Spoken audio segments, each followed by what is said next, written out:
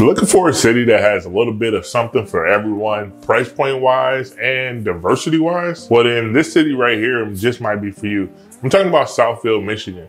One of my favorites in Metro Detroit, and it doesn't get talked about enough. So today, I'm gonna talk about it. I'll be breaking down the good and the bad about Southfield so you can make an educated decision on if Southfield's a city for you. If you stay to the end, I'll let you know exactly what it's gonna cost to buy real estate here and where you might wanna buy here.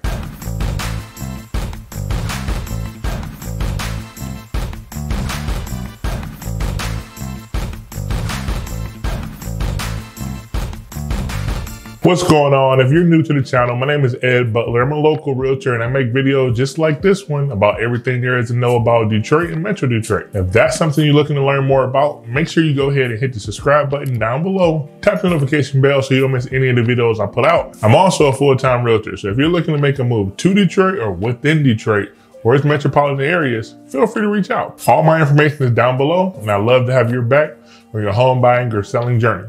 And with that, let's hop into the video. So I want to start off giving you a little bit of a history on Southfield. So Southfield is actually one of the OG cities or townships here in Detroit. Founded in 1830, it was separated from Bloomfield Township because they just thought the two areas were just too far apart. It supposedly had possibly got its name from that because it was in the southern fields of Bloomfield Township. So after that, it got pretty established throughout the years.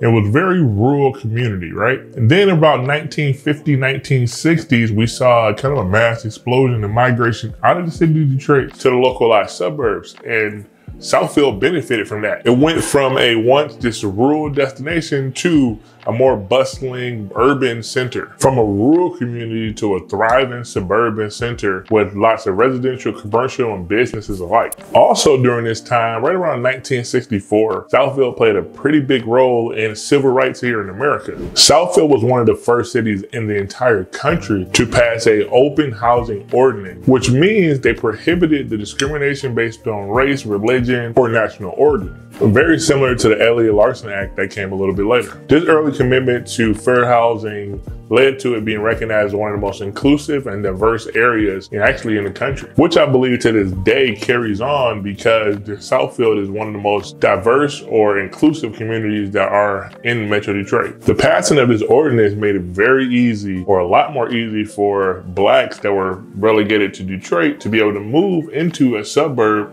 that allowed Blacks to move into it, which was Southfield, which led to the increased population of Blacks in Southfield throughout history. To this day, Southfield is made up about 70% African Americans, and then bordered to the north by Beverly Hills, and to the south, Bingham Farms and Detroit. It has a ton of major highways surrounding it, like 696 and the Lodge M10 freeway. So it makes it very easy to get anywhere you want to go, east to west 696, or kind of north and south if you take the Lodge down. And it's not too far away from 75, which you can hop on and take north and south pretty rapidly. So if you're looking to be in the middle of the action and want to be able to get to other places pretty quickly or get to work commutes pretty quickly, Southfield might be a place to look at. If you're a person or a family that all cares about schools, Southfield has some really solid schools as well. The Southfield School of Arts and Technology, or Southfield A&T as it's called, it's an International Baccalaureate, I think that's how you say it, hopefully. International Baccalaureate World School. And what this means that it offers a IB, International Baccalaureate degree program within the school that is world recognized that a kid can graduate with while going through their program. Another thing that's really cool about Southfield and its schools is that they have a pocket of the houses there that qualify to go to Birmingham School District. And so these are very high in demand. Birmingham is probably our most affluent suburb in Detroit or Metro Detroit. And so being able to access the Birmingham School District, which is very highly ranked, it's definitely a great benefit, but you get to pay housing prices of Southfield, which I'll get in here pretty shortly. So speaking of housing in Southfield, over the last 12 months in Southfield proper, excluding condos, there were 528 sales. Now we have to include Lathrop Village in these numbers. So if you include Lathrop Village, there were about 62 sales there. So it's given us a grand total of 590 sales in Southfield. Lathrop Village and Southfield are like sister cities.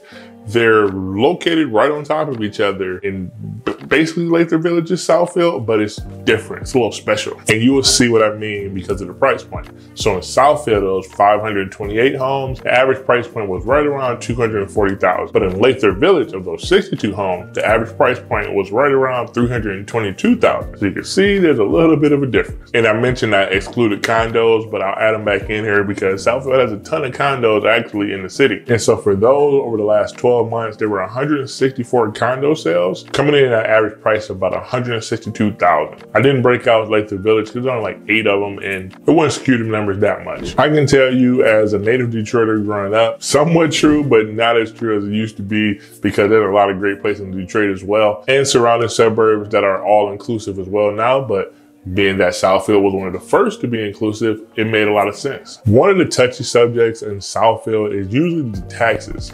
So when you're gonna buy real estate in Southfield, you gotta pay attention to the taxes because they have one of the higher millage rates in the Metro Detroit. So go in with your eyes open, knowing that, hey, you know, this house that I'm buying is this price, but the taxes are gonna be this, and which is gonna make my monthly payment this. Because the last thing you wanna do is go buy you a $300,000 house in Southfield with all the bells and whistles, and then a year from now, you get a tax bill that you were not expecting. Now, don't get me wrong, it's not extraordinarily higher than the other surrounding suburbs, but apples to apples is usually a little bit higher than a lot of the other suburbs. So you just gotta be careful and be cognizant of it. Southfield is also known for having a ton of business spaces, a lot of commercial real estate here because a ton of business throughout history made their headquarters or sub headquarters here in Southfield. So if you're looking to live somewhere with a lot of job perspectives that you can live pretty close and have a short commute, Southfield might be a place for you because there are a lot of businesses, small and large, that call Southfield home. And especially for you smaller entrepreneurs, there's definitely a little hub in Southfield, right in the 12-mile and Greenfield area where a lot of small entrepreneurs